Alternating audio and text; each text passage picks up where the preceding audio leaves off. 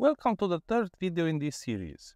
If you're new here, my name is Janos, and with this video I'm documenting my small channel's journey to monetization, and also I'm sharing my challenges I had between each episode. I wanted to record this video on my way home, but I forgot to press record when I left from work, so I'm recording now parked in front of my house. These last couple of days were pretty good actually for me, and since my last episode, my channel experienced the biggest growth yet. Since last time, I have published two videos. One is about the secret metric in YouTube's new test and compare feature. I made this video because I think there are many new creators out there that are still unaware of this new feature, or they are somewhat aware of its existence, but they don't want to make an extra one or two thumbnails because they don't think it can make a difference. But if you want to get the most out of your videos, I encourage you to watch it, and I will leave a link to it somewhere in the description, so if you want to check it out. For the second video, I played a little bit around with AI and made a clip of the most popular SpongeBob quotes. If you are also a fan, you can check it out on my channel and also use them in your content by remixing the sounds on your short. I would be curious what you think of it. Regarding my other videos, nothing fancy or viral, but actually my first video just passed 1000 views. This is the one about the Elgato microphone, and it's still constantly getting between 15 or 20 views per day. I think it is because the topic is trending now and the video is optimized for search. So I might have made my first evergreen video, but time will tell. Now, because this is my best performing video yet, I'm going to double down on this format, and because I have two more microphones that I got for the purpose of this channel, I am thinking of making a video in the following days about the budget microphone that you can get under $20. I hope it will do as well as the Elgato video because it still aligns with the niche, and it is the microphone I use with my iPhone in the beginning when I started. Now, to get the monetization rolling, I need to join YouTube's partner program.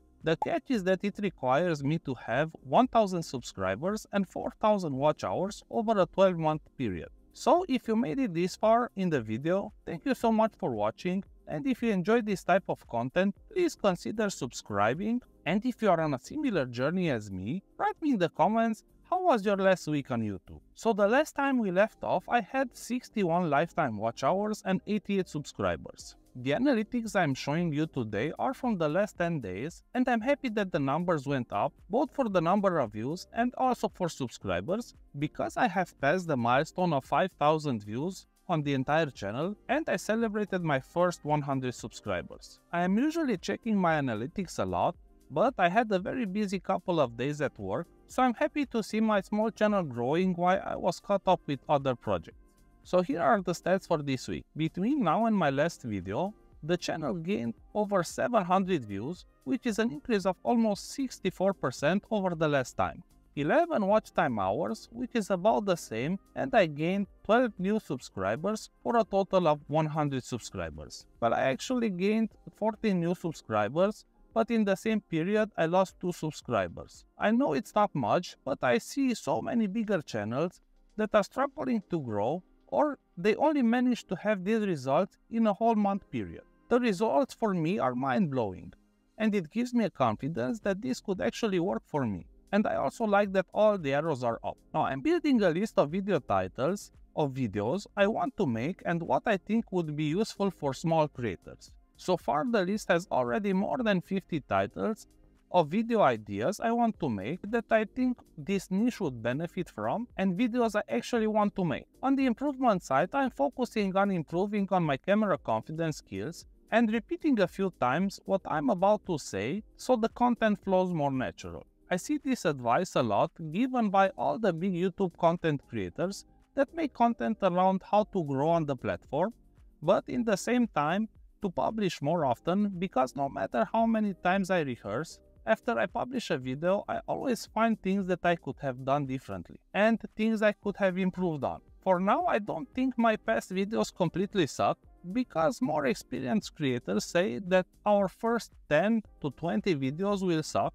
For some creators can even be 50 to 100 videos until they start getting it right. Well, when I go back and watch my first videos, I cannot stop to notice that I have made a few improvements since then, and I think they are getting better and better on each upload. Regarding the thumbnails, because I got access to the new test and compare feature, I'm now making 1 or 2 extra thumbnails so I can test which one is more appropriate for the viewers. This way I can exercise my skills and also to test if at my small channel's level, if it is worth it to keep investing into a thumbnail designer. So I'm doing 1 thumbnail with the designer and 1 or 2 thumbnails myself.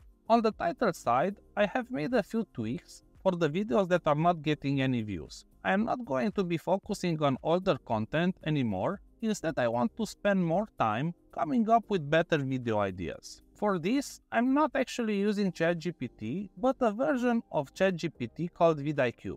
I use it because it integrates into my channel's data and gives me better ideas on what could work for my channel and the niche. I will leave you a link for this tool in the description, and also you can check a video tutorial I made on how to use it. So that's it for this week, and if you're also on the journey to 1000 subscribers, please consider subscribing and write me in the comments below how are these past days for you and your channel.